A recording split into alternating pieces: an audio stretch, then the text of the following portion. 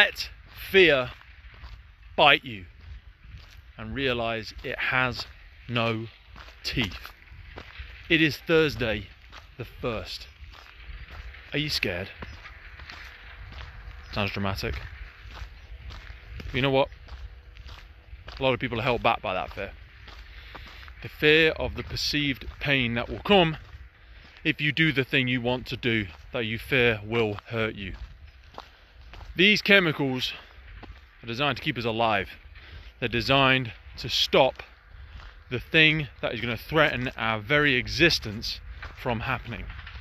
This used to be the saber-toothed tiger. This used to be the big angry buffalo that had genuine teeth and would rip you to bits if your fear did not keep you safe.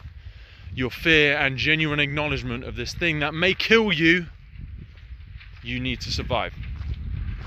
However, very rarely these days are we faced with something that is genuinely going to kill us. Very few things out there have real teeth that are going to rip you to pieces. Very, very few things. But the chemicals don't change. We have still got the same hardware. We are still operating with the same plan, the same blueprint. And you are letting that fear stop you from doing things that you want to do that will not cause you any long-term, genuine physical pain.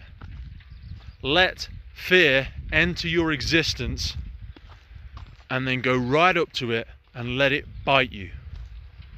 And you will realize it does not have teeth. Over the other side of fear is progress. Over the other side of fear is leveling up, is changing, is evolving, is growing. Doing the thing that you fear is more often than not the one thing you need to do to change from where you are to where you want to be. And it does not have any teeth. As it gets closer and closer, your mind tells you get away, run away, stop. Do not do what you're about to do, it's going to hurt us. Hold your hand out. Let it bite you. And it comes right up close and it intimidates you, and you're right on the moment of when you were going to ask that person out, when you were going to raise your hand in the meeting, when you were going to step up and say, I'd like to take part in this coaching, in this fitness class, in this whatever. I would like to be heard. I would like that job. I'm not happy with this relationship. The thing that you fear, let it come right up to you. Feel that fear grow inside of you and then let it bite you. Do not run away.